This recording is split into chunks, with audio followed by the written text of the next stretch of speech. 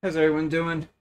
I want to show you guys how to tune your stepper drivers properly because especially if you have like a duet board and you're running small 40 millimeter steppers, or if you're running really big steppers off 2208s or 2209s.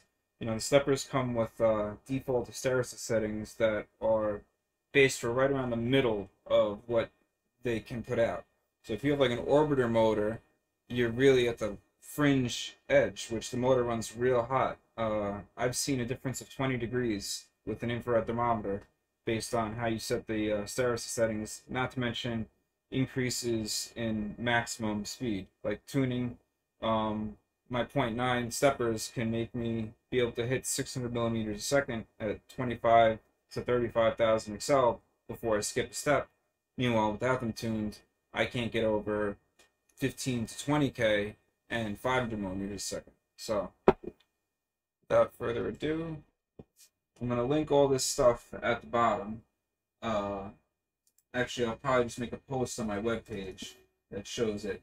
But I'm starting to put together a file on my repo that has, values for different steppers that you use with the TMC calculator, which I'll list a calculator for the 2208, 2209, 160, and 5160. Or 2660, I'm sorry, the duet ones and 5160. These are really set to run in stealth shot mode from the factory, which we don't want to run stealth shot. But there's a article that I'm going to link to that explains about this stuff and the values you want to try to get close to. So what you do is, like, say I'm running the standard temp 60 millimeter steppers on my Z. On my X, Y, and Z, and I'm running a boost converter, so I'm sending 29 volts to them. So T blank default 2, 1 is honestly usually pretty good with the clock speeds you run. Default is 2 for the blank time, and they have a 12 megahertz clock set from factory. 0 or 1 is recommended for most applications.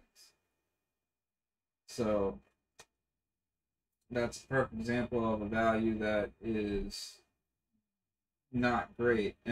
But anyway, so the next is you start filling in your inductance. So 3 millihenries gets filled in as 0.003.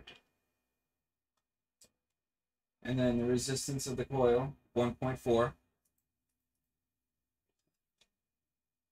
And then the peak current that it can take 2, which usually want to run like 80%. I'm running my Z's at 1.2 and I'm running my XY at 1.4. So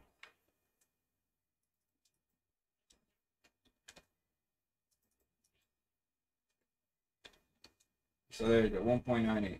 So T off value, once again, 4 is usually pretty good, but anything between 10 and 20 on this, try to really stay 10 to 15. Usually it's pretty decent. And then now the next is the tricky part. So you need to know your sense resistor value, which is 2209 is 0.110. Or what you can do is you can go into Clipper and do a debug. So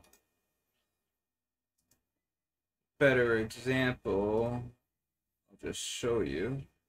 Do is you go over to the console, dump TMC stepper,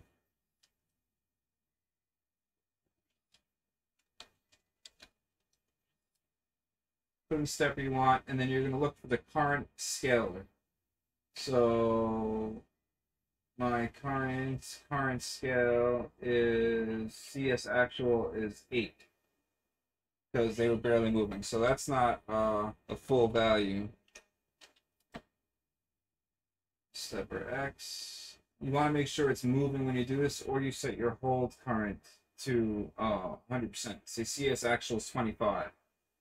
Now, like I said, there's 2 ways you could go about this. One is you make sure you just get it to sense register value of 0.110, or you figure out what Clipper is using.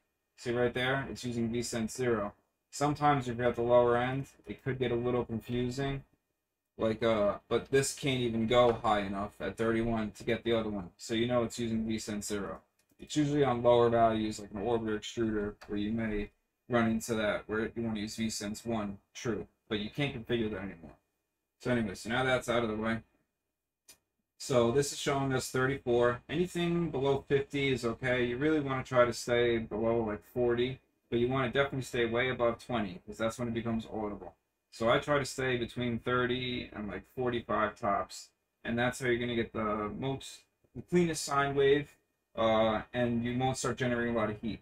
Now to show you what I mean is, let's say we max out our blank time and we go crazy on our T off. See, it'll become low and audible now. So I'm gonna go back to where I wanted anyway.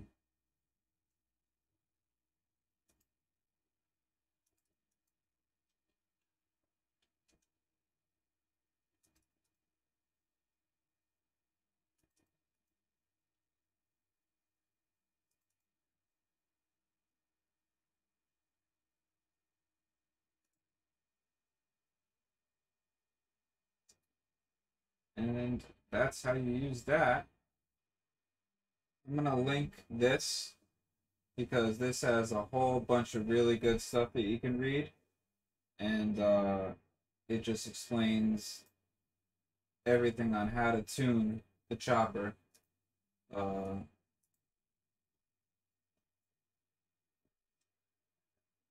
Like literally how to tune it for low, medium, or high, and just a bunch of good stuff. So I will link that below. Actually, I'm going to link to my website, and I'll have this video there, and then also I'll put these documents and any other links I can think of. But thanks for watching.